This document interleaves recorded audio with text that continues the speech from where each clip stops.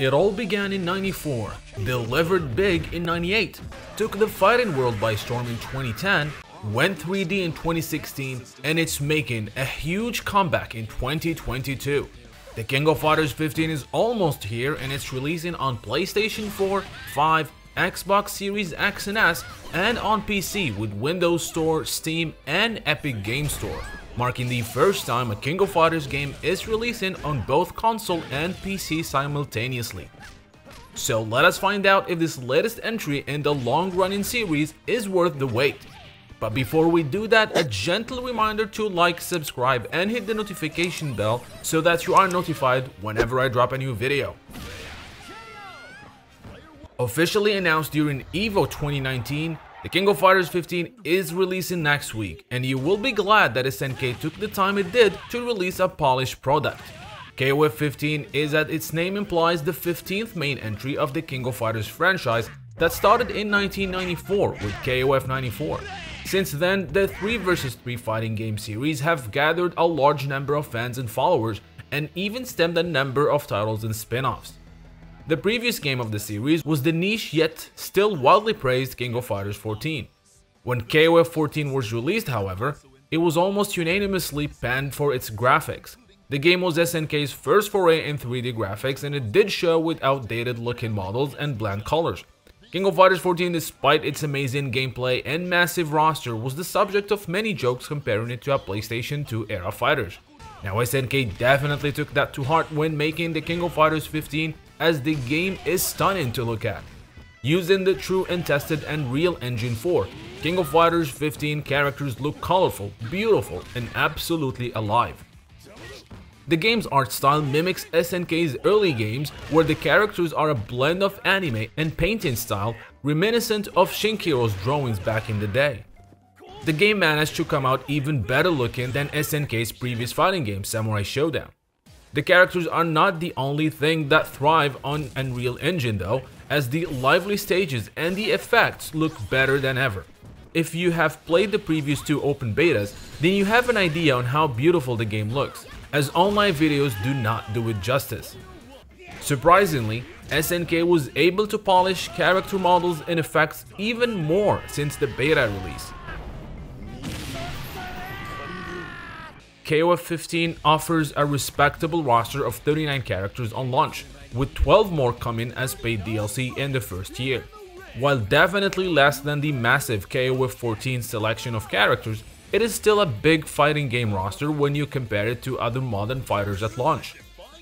The selection of characters is a combination of old and newcomers, including the return of many fighters that we have not seen for years, like Ash Crimson, Yashiro, Chris, Shermie, and others.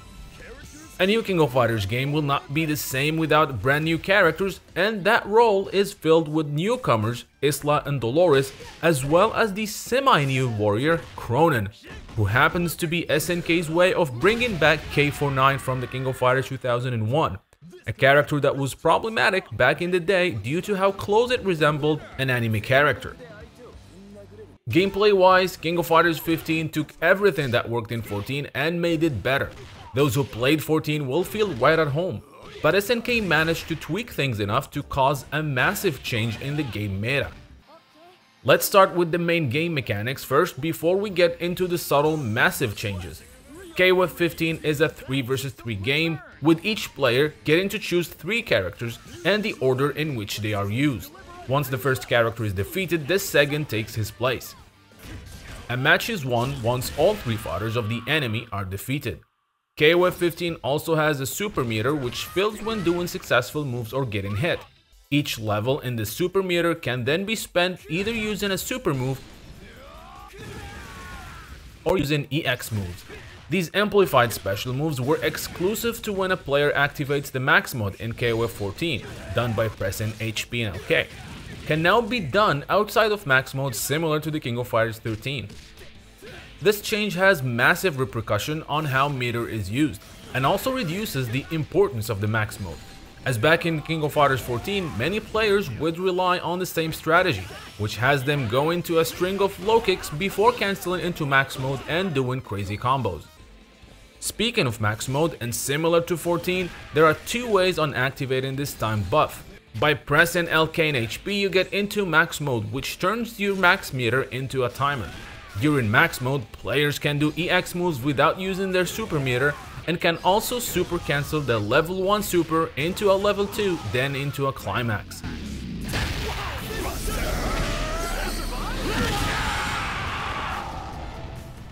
Max mode activation, unlike King of Fighters 14, also grants the player a damage buff. The second way to activate the max mode is inside a combo. This activation is called Quick Max Mode, and while the timer for it is a lot shorter, it allows players to extend combos. Both Max Mode and Quick Max Mode require 2 super meters to activate. The new mechanic that is the highlight of the King of Fighters 15 is the Shatter Strike. Done by a quarter circle forward and HP plus HK, this defensive and offensive mechanic looks like a normal CD attack but with armor and a purple hue. When done on an airborne opponent, he or she will then fly to the wall and bounce off, giving the attacker a juggle opportunity. The Shatter Strike uses 1 meter of super and gives you back half a meter if the attack is successful. It is too early to say how players will end up using this new mechanic, which makes me excited to see the countless tournaments already announced for the game. But one of the major changes in the game that was never advertised is the ability to easily grab an opponent after you get knocked down. These wake-up grabs are so strong that they completely changed the meta of the game from the King of Fighters 14. This was done in order to make defense easier, which is quite interesting and might be welcoming to new players. Attacking players will now have to think twice before knocking their enemy and running towards them, hoping to hit them with a meaty on wake up. As far as game modes go, King of Fighters 15 offers a number of possibilities both online and offline. Starting with offline, players have access to versus mode, story mode, training, and mission. Story mode allows players to experience this chapter's new story. Fans hoping for an extensive mode with many cutscenes like NetherRealm Studios' Mortal Kombat 11 or even Capcom Street Fighter 5 will be disappointed. Story mode is pretty much an arcade mode with couple cutscenes and an ending, similar to the King of Fighters 14 and Samurai Showdown before it. The endings are beautiful though, and slightly animated images with text with one scene in each ending with voiceover. It is worth noting though that the team endings in the King of Fighters 15 are the longest by far of any SNK game, providing tons of details and cameos about the cast. In what seems like a first, some endings are completing each other and most of them could actually be canon. Another new cool feature in the King of Fighters 15 is how every character has a nicely done intro when they start the match, where the announcer presents them giving away some story bits. The game is also full with story interactions between characters, which is beautifully animated in 3D, unlike the previous game where these interactions were done with text and couple images only. As much as I appreciate the story bits and details given the endings and interactions, I cannot help but feel somewhat disappointed that SNK has yet to embrace a cinematic story like many other fighters have done in this day and age, especially that the King of Fighters has some of the best lore and stories in any fighting game. Here's hope SNK will add more story details and modes post-launch. And if you want to learn more about the King of Fighters story, check my King of Fighters 15 Story So Far series, where I recap in details the story of the entire franchise. Link is in the description below. Versus mode allows players to fight each other or against the CPU. However, SNK found a way to enhance the experience and makes this mode easy to use in local tournaments, as Versus mode now comes with a tournament option. Once selected, you get to choose how many players are participating and you can enter their names. Then as the tournament organizer, you can set who plays against who, with the player names shown on the game screen on top of their character's life bar. It's a little extra that will do wonders for local tournaments. Training mode is an essential part of any fighting game, and SNK definitely found a way to stand out against the competition. This was made by adding tons of little easy tweaks that make the whole experience superior. For example, you can now see whether the move you use is positive, negative, or neutral, which is very useful information when labbing a character. You can also change a character from within the training mode without having to go to the select screen and wait for the game to load. Now granted, this was tested on the PlayStation 5 and it definitely uses the SSD capabilities of the console, as not only in training mode but also during normal play, the loading is incredibly fast. Mission mode is similar to its counterpart in the King of Fighters 14. Each character has 5 or 6 combos that you need to perform to clear that certain fighter. These combos are generally useful and can be seen as a base for players wanting to take their game to the next level. Difficulty-wise, Mission mode is on par with 14 and is far from the crazy hard and infuriating King of Fighters 13 Mission mode. Now let's go to online. Online play. A game in this day and age will live or die by the quality of its online. And up until the online beta, many were worried about the quality of the netcode, judging from SNK's past 2 games, King of Fighters 14 and Samurai Showdown. Luckily, SNK put all those worries to rest with the second open beta, which included a tuned and amazingly playable GGPO netcode. During the beta, I was able to play against people in South America almost flawlessly, and I am located in Morocco, which is crazy. The King of Fighters 15 netcode is by far the best online experience I have had in any modern fighting game. This is obviously based on the open beta, as I was unable to test online with the full game since the game has yet to release and I wasn't able to find people online. Now that the netcode worries are out of the way, let's talk about online modes. King of Fighters 15 Online offers both ranked and casual matches. Casual match mode has you take on players around the world in unranked sets. You can set your team any online options so you do not waste time going to the select screen. You can, however, choose to do so and change your team every single match. But the big change here, and nice surprise, is the ranked mode. Up until now, SNK games really lacked the drive for players to go in ranked mode. Every time a game launches, ranked mode will die after a few months as players prefer to match up when they can in casual matches. The netcode of those other games was definitely a factor, but so was the progression. SNK is aiming to change all that with a new progression system. Winning matches in ranked earns you victory stars. Once you obtain 5 stars, your rank will increase. Your rank can also increase if you enter a promotion match. Achieving the top rank increases your star limit and unlocks something called the Star Scrambles. These are intense battles with a number of stars at stake. There are also things like daily boosts and bonuses to incite people to go into rank mode on a daily basis. This is definitely an interesting take and one that SNK hopes will get players to compete for the top ranks. It is worth noting that both casual and ranked allow you to go into training mode while waiting for the servers to match you up with an opponent, something that was not available during the beta. Besides casual and ranked, King of Fighters 15 also offer room matches, where you can either create a room or lobby or join one. This mode allows you to play in a winner stay mode while other players waiting for their turn can spectate. This mode, while it's straight to the point, is still inferior to the superb King of Fighters 14 lobby system. An online training mode is also available, where you can match up with a friend and train online.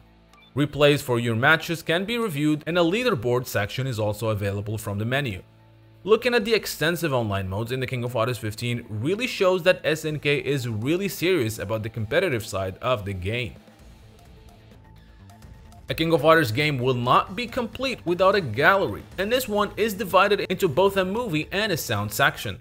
The movie side includes all the game's cutscenes and unlocked endings, as well as the anime intro by the world-renowned artist Masami Obari.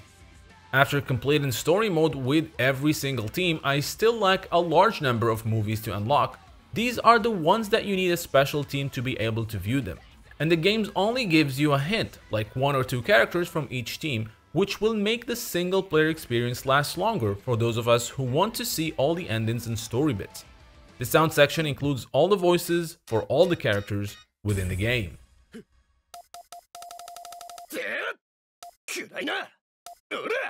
SNK games are known for their catchy music and outstanding themes, and the King of Fighters 15 is no exception. The game offers a wide variety of beautifully performed themes for each team. Speaking of music, SNK included a full mode dedicated to SNK's mastery of themes, dubbed the DJ Station. This great feature allows players to listen to the game's soundtrack, as well as choose which theme to play on which stage. But that was not enough for SNK, as they also included every single King of Fighters original soundtrack, from the King of Fighters 94 up to the King of Fighters 14, as well as Samurai Showdown and other SNK titles. Most of these albums will need to be unlocked though, and will add a definite longevity to the game's single player aspect. After waiting for the game for years and spending the last few days extensively playing it, I can say without a doubt that the King of Fighters 15 is a complete package and an amazing game. While I do feel SNK missed an opportunity by not giving us a proper story mode like other fighting games, what we have here is plenty. This is the King of Fighters game we always wanted when 14 came out. With a robust gameplay, great roster, and amazing online experience, KOF 15 is indeed the biggest KOF and one that has the true potential to be the best game of the series.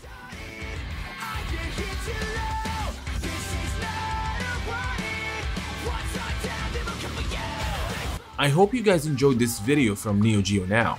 Now don't forget to like and subscribe if you have not done so, and I would like to take this opportunity and thank my patrons for supporting the channel and making this content possible. Making daily videos and especially the documentaries and lore episodes takes a very long time and a lot of effort, and being able to get some support for these time-consuming tasks allow me to keep going and strive for more and better content. With that said, I want to give a big special shout out to Michael, Bryant Yard, Fahad Al-Suwaidi, and Jack Paul. As well as special thanks to Shaka Asamia, Refugee Robles, Felipe Guimara, Jihao Ju, Muhammad Al-Blushi, Anthony Longino, Burned Retinas, Lily Wong Esmeralda, and Goran. Those of you who are not yet Neo Geo Now patrons, I hope you will check my Patreon page where you can become patrons, helping the channel produce more videos as well as receive special perks that are exclusive to patrons, like early access to videos, exclusive making-offs, and other SNK digital goodies. Link for the Neo Geo Patreon page is in the description below. So until next time, thank you for watching.